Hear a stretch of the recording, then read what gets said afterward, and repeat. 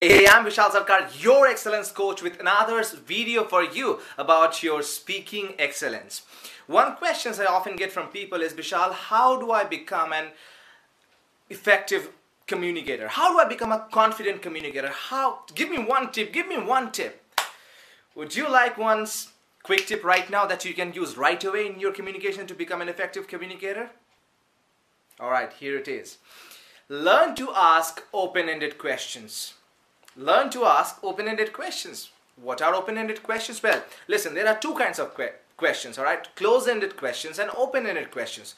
Close-ended questions are questions to which the person who gives the answer is very small. Like, okay, how are you? They're gonna say good, bad, fine, not fine, just going, terrible. or maybe an example of a close-ended question is, have you done that? Yes or no, correct? Well, an example of a open-ended question, and an open-ended question is something like, tell me what progresses have you made in last 2 months? See? Now they have to actually talk. So when you're talking to your child, if you have one, or you're talking to somebody who studies and you really care about them, instead of asking, have you studied today?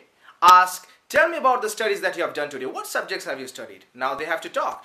And when you're talking to a manager or you're talking to your team members, your employees, instead of asking, have you done the project, which they have to say yes or no to, now you ask open-ended questions. So you form the same question in a different way. You say, tell me what your experience was working in this project. Was it good, hard? How was it?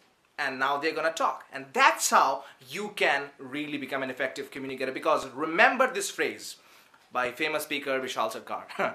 Remember, the person who asks most number of quality questions in a communication is the one who controls the conversation.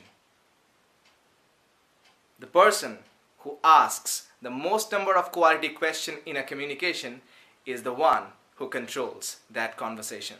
So learn how to ask open-ended questions. Do a lot of it when it's appropriate. So when you're talking to your spouse, you're talking to your friend, you're talking to your parents, your family members, to your colleagues in your office, use it right away. Ask 2-3 questions that are open-ended and you will see that they see you as their leader. That's what you need to do to become an effective communicator. Hey, visit my website bishalsarkar.com to get more free public speaking tips and free motivational tips that I have for you. bishalsarkar.com.